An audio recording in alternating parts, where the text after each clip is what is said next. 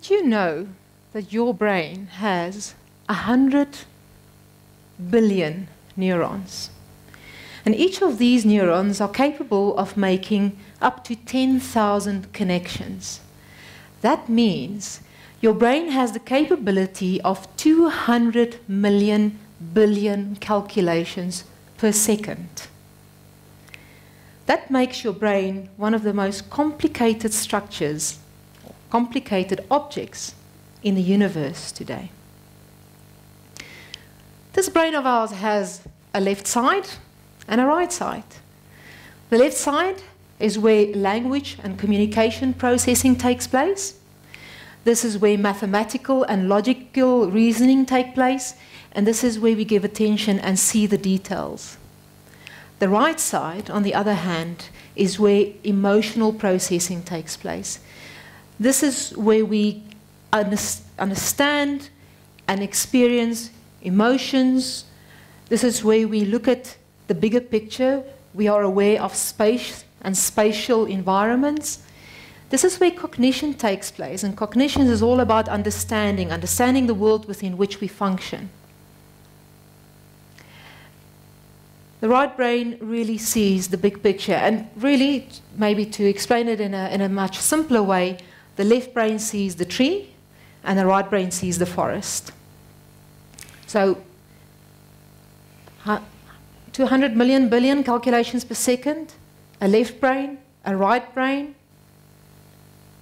This brain of ours sits within a skull. And the way your brain makes sense of the environment and the world out there is through your senses. Through touch, through taste, through smell, through sight, and through what you hear, through sound. All of that information gets processed by the sensory brain, which acts as the control gate to how you're going to respond emotionally to something. Are you going to be happy, or are you going to be really angry? Your actual reaction, are you going to fight, or are you going to flight? All right? The stress levels are determined by the response through the senses, and also what you pay attention to. Do you walk into a room and you see how beautiful it is? You see the colors, you see the design? Or do you walk into the room, you check where the exit is, you count the number of tables, and you're aware of the practical layout, but not necessarily take any notice of the color or the design or the ambiance? Phenomenal brain. All of this takes place in what we call the unconscious brain. This processing through the senses takes place through the unconscious brain that processes information at 11 million bits per second. The rational brain, that's the one that we use to think with, or think that we think with. The rational brain is the brain that we use to think about thinking. The rational brain is the part that we spend most of our time trying to develop and tap into with regards to decision making and trying to solve complex problems. The rational brain processes information at 40 bits per second.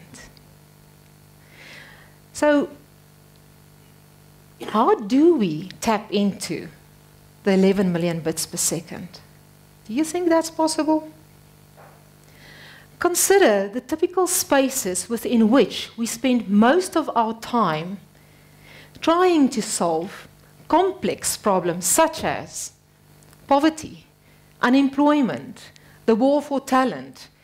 How are we going to meet shareholder demand? How are we going to increase company growth? How are we going to become more innovative? Typically spaces that are highly structured, okay, rigid. We can't move objects around. Because we pay a lot of money per square meter, it's very important that it is efficient use of space, so there's limited space for movement. It's beautifully designed. I mean, you can see the rooms over there, and it's quite expensive because it has to fit the company image and brand. We can't have a room that doesn't support the brand that we try to portray to the world out there. And often these rooms also reinforces power structures and hierarchies. Yeah, we have our favorite seat, and the head of the table generally dominates the conversation. And I'm not saying there's anything wrong with these rooms, but I'm asking, how much of the capability of the brain are we able to tap into in rooms such as this, trying to solve complex problems? What if we could consider a different kind of space?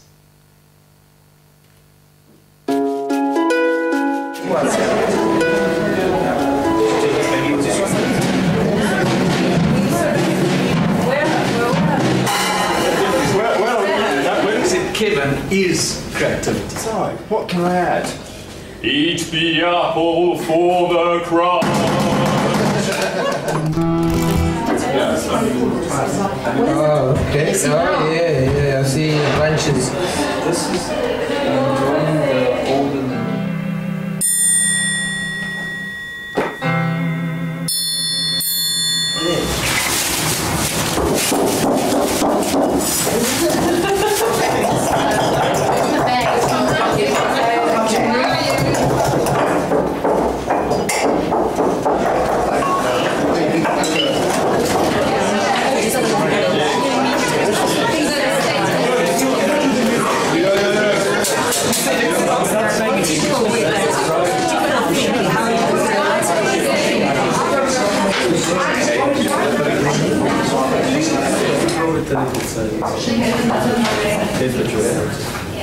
But you don't want this on top.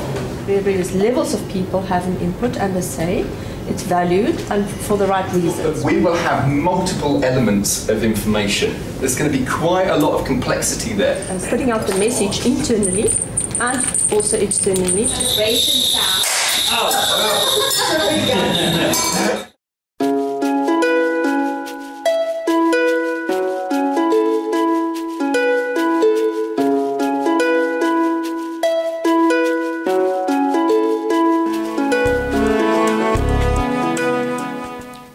So I had the opportunity to design a space and to try out all the things that I've always wanted to try out. As somebody who spent most of a corporate career facilitating and training, I've probably seen the inside of more training rooms, meeting rooms, boardrooms, and conference rooms than most of you. And when I was asked to come and design and build the GIBS Innovation Lab, and GIBS is a business school, a very prominent business school in South Africa, and it's affiliated to the University of Pretoria, it was important for me to take all the lessons that I've learned over my career and incorporate it and make sure that the space does not take away from thinking, but that the space adds to thinking. And the principles that I used in the design was, first of all, flexibility. Flexibility is important because I never know who's going to be in the room, what size it's going to be, what sort of groups are going to be there, and you need to be able to reorganize and change the space according to what the needs are and according to the requirements that you're trying to achieve, the objectives that you want to get out at the end of the day. The second thing, usability. How many times have you been in a room and you're not allowed to stick anything on a wall? There's no way to write, there's no way to draw, there's no way to engage with the space. So usability was a key factor in thinking about the design. And next guiding principle was give your brain a hand. The moment you give your brain a hand and you allow people to construct their thinking, you engage with all the senses. And apart from engaging with the senses, remember I'm starting to tap into 11 million bits of calculations per second now, I'm also able to create three-dimensional shared transactional spaces, which allows for far better collaboration and co-creation and engagement. Playfulness and exploration was another guiding principle. I had a serious aha moment about 5 years ago. I consider myself pretty creative as an individual. And, you know, 5 years ago, I already had about 7 years of a deep dive into creativity and what it means and innovation. But my aha moment came with the following. I gave myself explicit permission to be creative. It was this project that I was doing, but that changed the way I thought about stuff. explicit permission to be creative. And how does that link to playfulness? The more playful you are, the more creative you become. The moment a space is playful and it allows for play, that gives you permission to explore, to try new things, to make mistakes, and to redo it, because it's playful. And playfulness leads to a far better creativity. I wanted a space that would tap into and be conscious of senses. Why? Because we need to be focused about the human and put the human in the middle of everything that we think of and that we design. And then lastly, very importantly, it needed to be a space where collaboration can take place.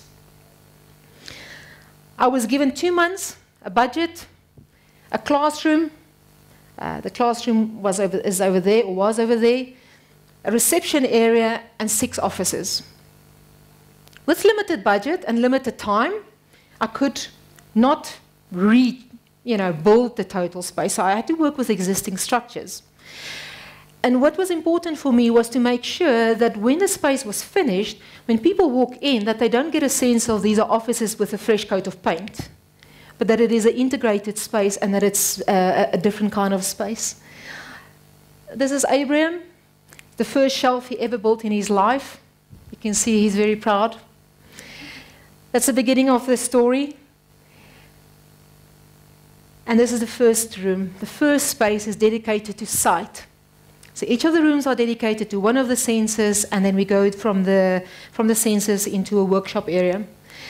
And sight is all about how do we see things? How do we make a process or a product or a service more visible? How do we consider color and light in the way that we engage with what we design for our end consumers? Are we aware of people who might be sight impaired, who might be colorblind? How do we bring visibility into their worlds? The room is full of stimulus, full of pictures. It taps into imagination. It brings new thinking to the floor. Sound. Is it possible for us to use sound to change the way a customer or a consumer experience your product or your service, your offering? How often do you consider sound in the way that you design and think? How do we bring design, or how do we bring sound into the way that we solve complex problems? Could that potentially lead down new neural pathways? Touch. Touch is the first sense that develops in the womb. It's the most ancient of our senses. Think about it. Your digital device, how do you engage with it? Through touch? It completely revolutionized the way we engage with digital devices. So imagine, how can you bring touch into your thinking in ways that you've never considered before? How does it feel? How does your product feel? How does your service feel? How does your process feel? Taste. Does your service or your brand have a taste? Should it have a taste? Think about it. If you were owning a digital TV channel company and you had cooking channels on, and some of your customers, probably some of your most dedicated viewers, are glued in front of the cooking channel every day, what if you bring into that package the ability for them to pre-order all the ingredients, have it delivered, and for them to participate in the cooking experience while watching the cooking channel? Do you think they'll swap to another TV channel provider if you give that to them? And then, of course, smell. Smell is the most powerful sense in terms of memory forming and creating memories. It sits right next to the hippocampus in the brain. And that's why smell has such incredible, powerful ways of reconnecting with memories. And we have to be aware of smell. We need to be conscious of how it would impact the customer experience. But we also need to consider, how do we make something more memorable? And then play. I've already stressed the importance of play. But you can see a playful space, and that's Nelson over there. He did look at me funny when I said we need to paint the ceilings. And I think he would be very amused if he saw what happens in a playful space. But there's a lot of movement. As a result of the space, there's a lot of movement, and the more you move, the better your brain works. When you move, your brain moves for you. There's high levels of engagement. There's an enormous amount of laughter. The more we laugh, the more we engage. Laughter is the most recognizable human emotion across every culture in the world. Even rats laugh, by the way. Do I need to say anything about that? And then in the workspace, this is where we take all the elements from all the rooms, and people come into the space, and we construct, and we build, and we create three-dimensional models to explore the thinking. And we explore complex problems. Don't think because this is a playful, fun space that the problems are less serious. As a matter of fact, they are more serious. And I want to show to you what engagement looks like.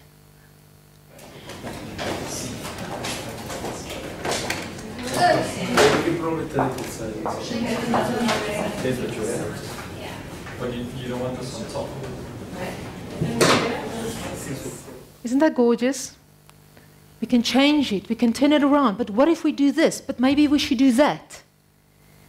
It's a completely different level of thinking when you bring your hands into the space and where you construct your thinking, because you can change your thinking along the way and prototype the solutions. So imagine what we could do if we could bring complex problems into spaces where we are able to tap into 200 million billion calculations per second, where we are able to tap into 11 million and 40 bits of information per second versus just 40 bits. I'm going to challenge you to rethink space and to think about space where you can invite whole mind, whole body, whole person thinking. Thank you.